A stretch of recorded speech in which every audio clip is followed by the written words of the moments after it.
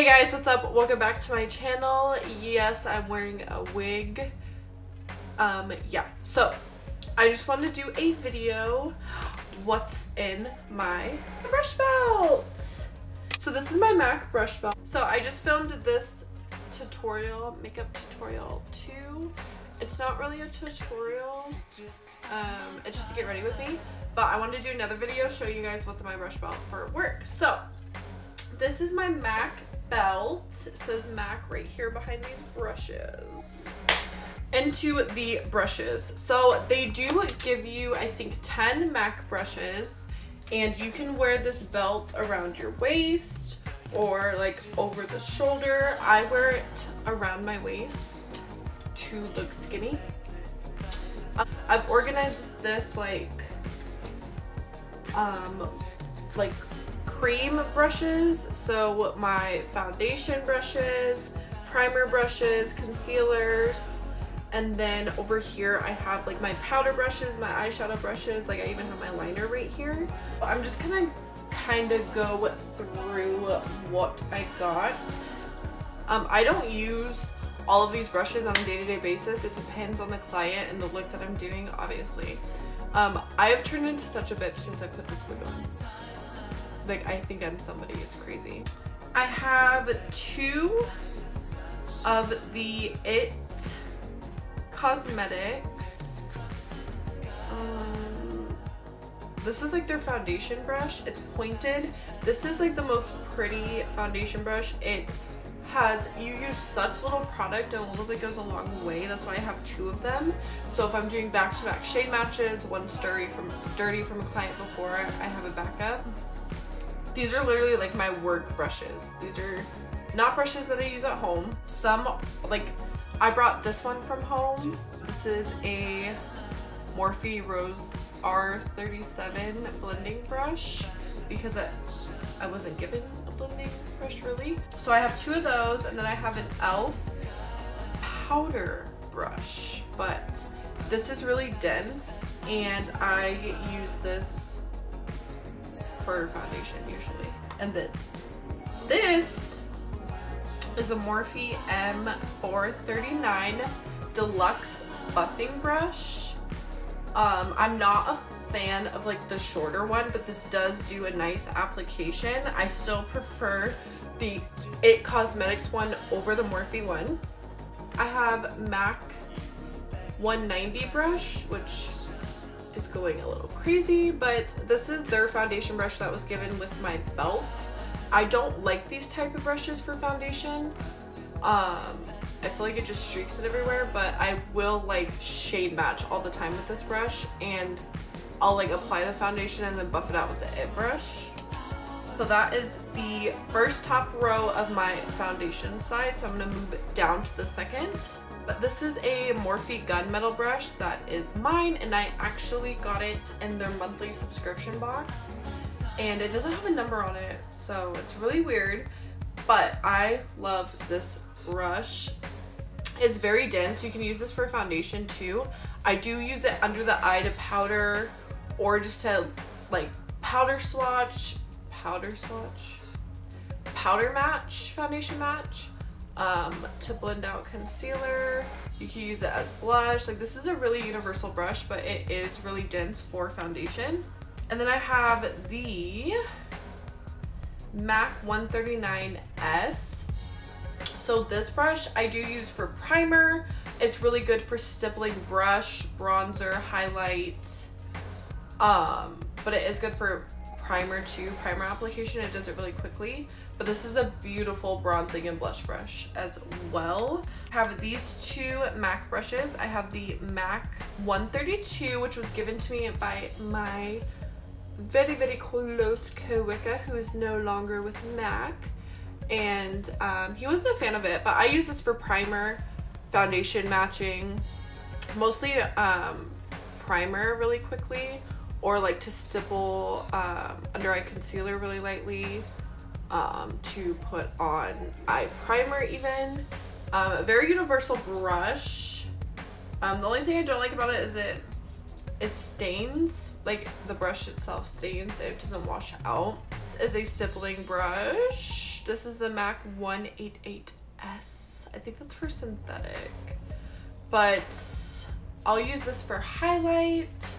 But I really don't reach for this brush as often now that I have the bigger sibling brush that I showed you.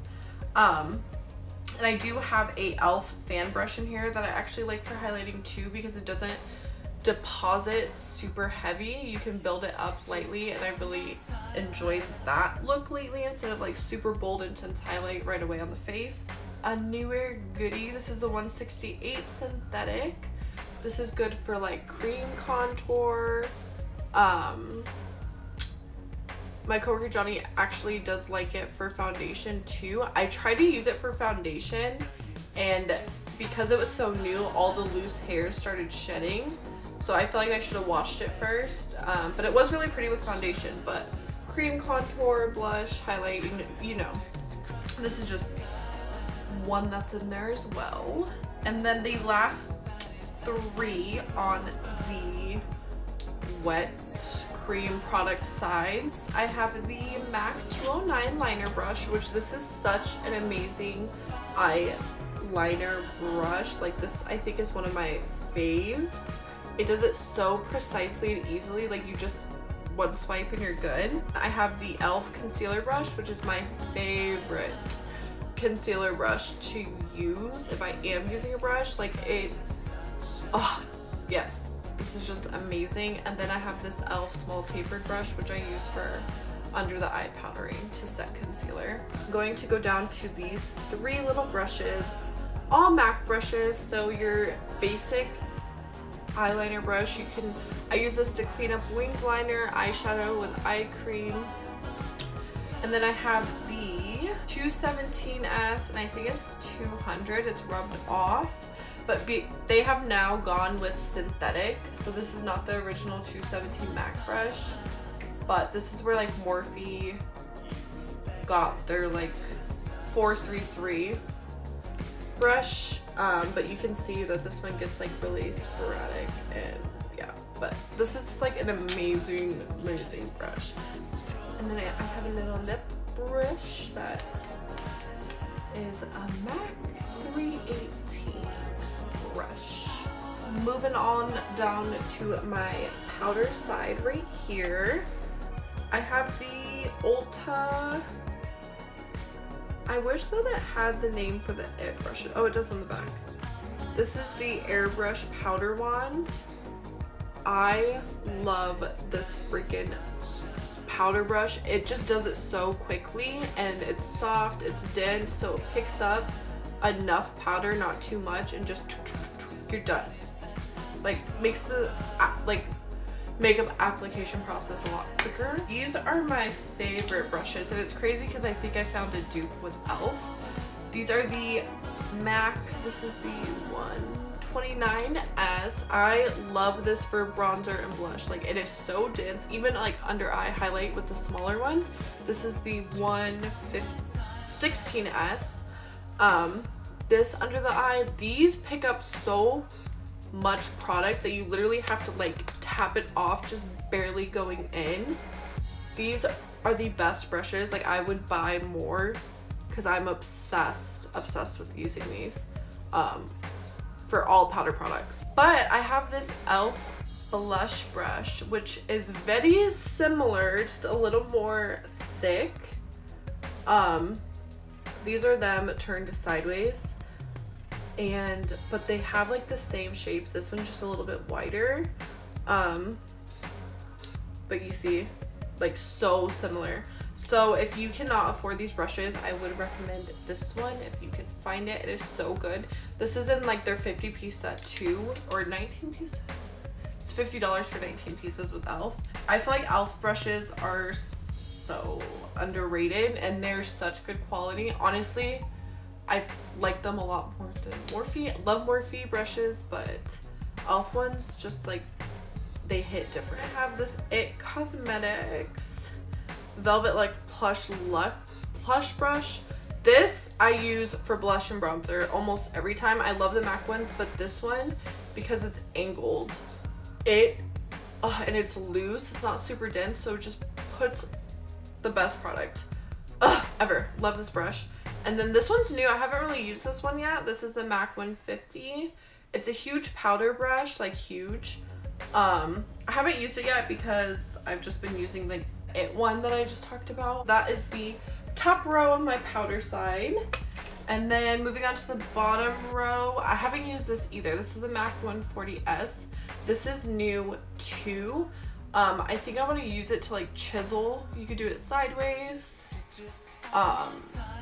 Like to cut out cheekbones and do all that. So I don't know, it's really pretty and I like it a lot. Soft. Their brushes are really good quality. I have a MAC 219S, which is a pencil brush, which is perfect for depositing color, all that stuff. I have a Wet n Wild brush. I don't know the number of this. This came in their holiday collection. I bought it at Walgreens. It is such good quality. I also have e.l.f. mascara fan brush. So this is to like separate lashes, fan them out. I use it for liner and shadow under the eye or even on the top, like flipping it. Really precise, and it is shaped really cool. Like this brush is really freaking cool. I have my two concealing and like crease cutting brushes, MAC 242 and 252 synthetics. And these are so amazing. Like at applying eyeshadow, concealer, cutting the crease.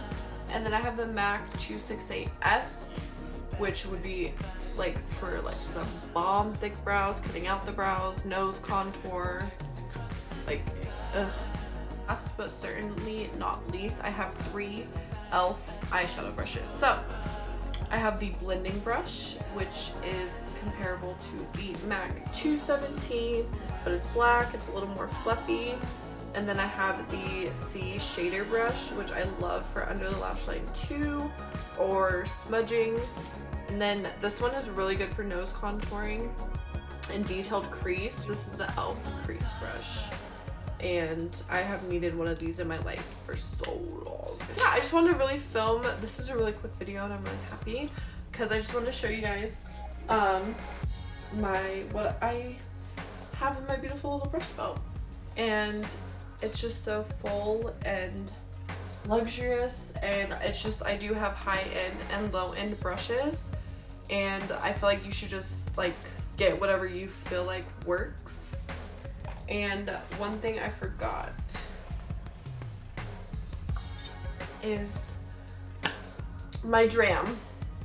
So this is to put cream products on for sanitary reasons. I like this because it sits up and I don't have to like hold it. It's not thin. I did have the Ulta plastic one to like mix foundations. That shattered on me like my first week. I dropped it and it broke. So my lovely, lovely, lovely favorite manager gave me her old Dram for when she worked at MAC. So this also, it just means a lot to me. There's like scratches in it. I know it's mine. And I feel like it's giving me good makeup juju because she was, she still is amazing. And yeah, so that's my little Dram. That's it for this video. I just want to show you guys a quick rundown of what's in my brush belt. Comment what your favorite brushes are down below. What you can't live without if you're a working artist, just for yourself. Let me know. I'd love to hear. And yeah, I'll leave my Instagram down below and let me know all that good stuff.